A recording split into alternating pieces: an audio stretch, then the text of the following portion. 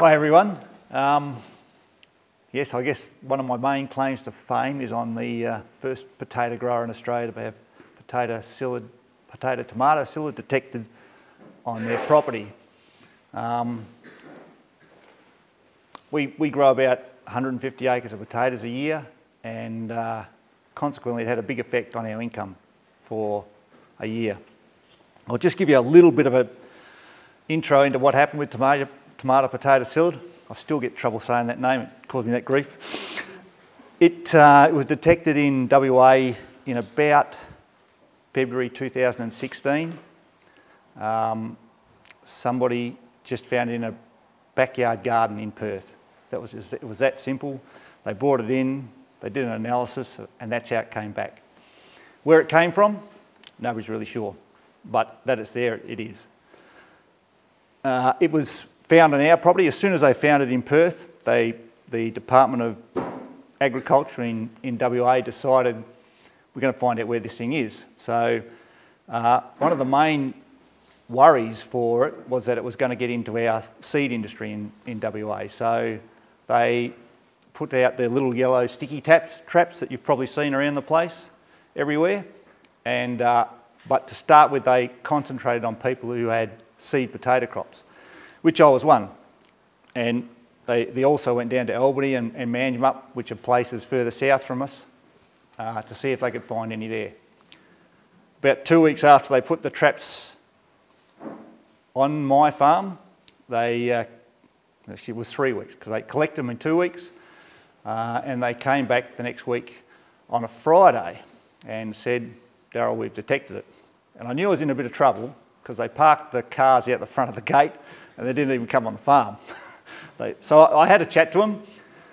It was pretty stressful. We delivered potatoes the very day before. They'd gone off to the market. We had potatoes ready to deliver the next week and bookings to deliver those potatoes. As soon as they rolled in on the place, which was on a Friday afternoon, they said, "Well, no, you can't deliver them." They also said, anything that's on this farm, you can't take off it. And on top of that, over the next 3 days, I had a pretty extensive spraying program, which involves spraying the boundary, then spraying the crop. That was their first program. Just after that, about 10 days, they did further investigation and decided, no, you need to do more spraying, because we want to make sure at this stage, they were still hoping to eradicate the pest from WA. So basically, my potato crop got nuked. There was nothing alive out there bar the potatoes after 2 or 3 programs of spraying. In that time, it was about 3 weeks, I think, before they actually released me from quarantine, which meant I could deliver potatoes again. And in that time, I think it was about 180 tonne that I had consigned, which I wasn't able to deliver. And then it took about another week once I was even released before they'd allow me before I could get back into the cycle of delivering potatoes. So at this stage, I'd had a month of nothing delivered, and it was in March. March in Western Australia is pretty warm, and you can imagine potatoes for a fresh market deteriorate pretty quickly. There's a lot of irrigation to try and keep the quality of them up, but basically they fell away, and in the end they were almost unsaleable. The other thing that I couldn't do at that time is, on that I have four small farms, all total up about 1,100 acres, and they'd only quarantined the one farm because that was the only place that detected it. But I couldn't take anything away from there, which meant the seed that I'd bought in to keep planting crops, I wasn't able to take off that farm to the other farms to plant. So it was quite disruptive, this whole thing. So not only that, the whole state obviously we had Tomato-Potato Psyllid, and which is, to actually the potato plant, it's not really that disruptive, but it carries the CLSO bacteria, which is what causes zebra chip in processing potatoes, which is what everybody was more worried about. The actual psyllid is probably more detrimental to other crops, tamarillos, capsicum, all the solanaceous crops. So it's detected in the state. Basically, the border between West Australia and the rest of Australia was shut for anything that could possibly transport this psyllid across the border. So capsicums, strawberries, even lettuce. There was a program to think, well, okay, this thing could hide in a lettuce leaf and might get across. So for a period of about 2 weeks, the whole state border was shut just about to any vegetable across the border.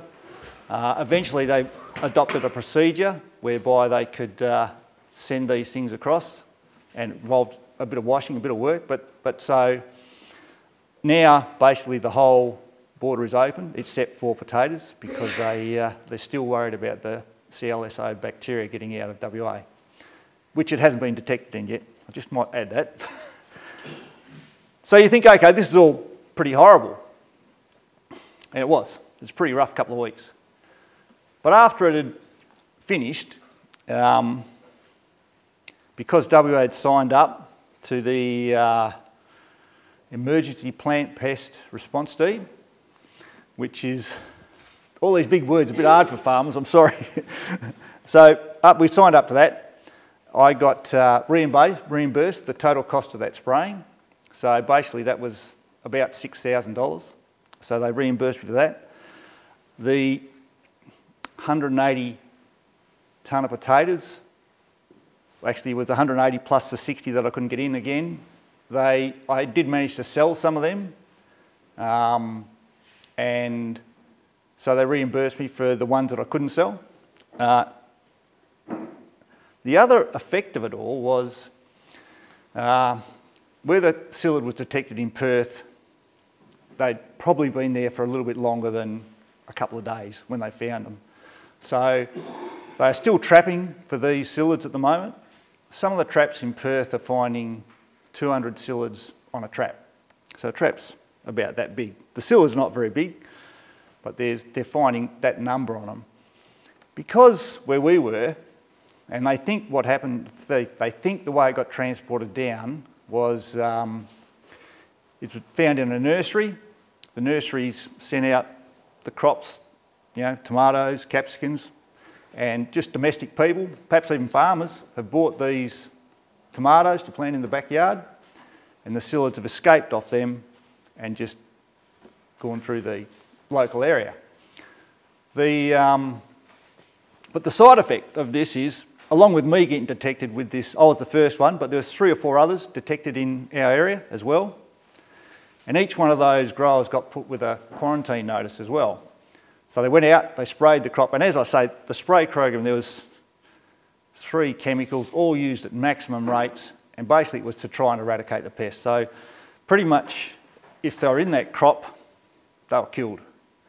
The other thing about it is, in March in Busselton, we're really Mediterranean. If it's not under irrigation, it's dead. The paddocks are brown, there's nothing alive. Even in the bush, the small plants, the grass dies off. So there's nothing alive there. So probably if the pests were going to arrive anywhere, it would have been on those potato crops. Those crops were sprayed. So we've just individually, the department stopped testing after they found that the stuff was there, but a couple of neighbours and myself thought, well, we'd like to know what's actually happening with this pest as it goes forward. So that was 2016 it was detected. Through the spring of 2016, right through till the end of autumn 2017. Yep. We did some extensive testing. We had traps out in all our paddocks all over that period, and we found 2 possibles amongst that whole time. So basically, because of the extensive program of spraying that was forced upon us, we actually probably have reduced the burden in the area. So it may well have been well and truly worthwhile, as it turns out. At the moment, the state's done all the testing to try and prove that we don't have the CLSO bacteria there. And that's with you guys and the rest of Australia as to whether you agree with that. So, but the cost of the state of this one little bug was probably in the tens of millions of dollars in lost productivity. And nobody knows where it came from. The other, and what this is all about is perhaps a little bit about biosecurity. We've had a couple of instances, even on our farm, of biosecurity, and because of that, we've changed our practices a bit. 15 years ago, we run a cattle and a sheep enterprise as well. 15 years ago, we got foot rot. Another thing that they eradicate in WA, so it took us a couple of years to try and prune it out. In the end, the only way we could get rid of it was to sell all the stock on the farm, leave the place barren for a couple of months and restock. Again, it's expensive. Another $15,000 down the drain just replacing stock.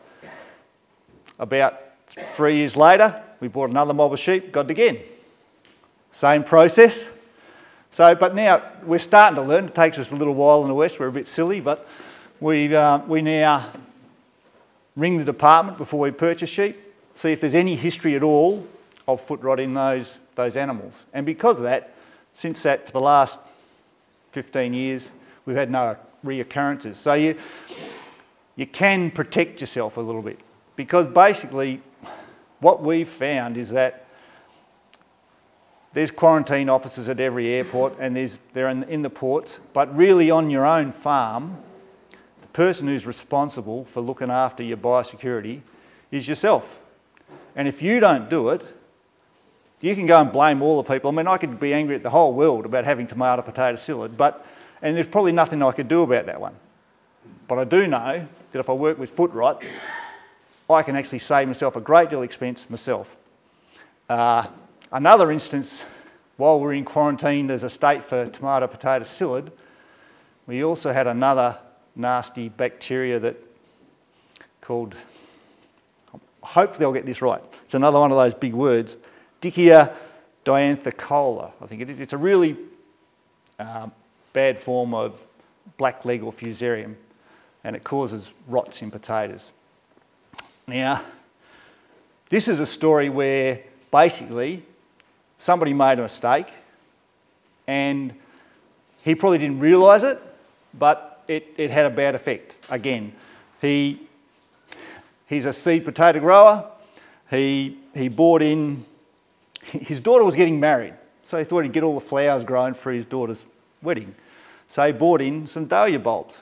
Didn't buy them from overseas, bought them from Victoria. They came over there. He planted the dahlia bulbs, harvested them, had them at his daughter's wedding. The next crop, he planted his seed potatoes there, and then the seed potatoes got sold through the state. These potatoes had this infection from the gladiola bulbs that he brought in. So I didn't think about it. It's not one of those things you'd think is going to happen to you. You just think, oh, you know, they're just gladiola bulbs, they come from interstate, there's no big deal. He brought them in. That probably cost him $200,000, and it tarnished his name as a seed grower.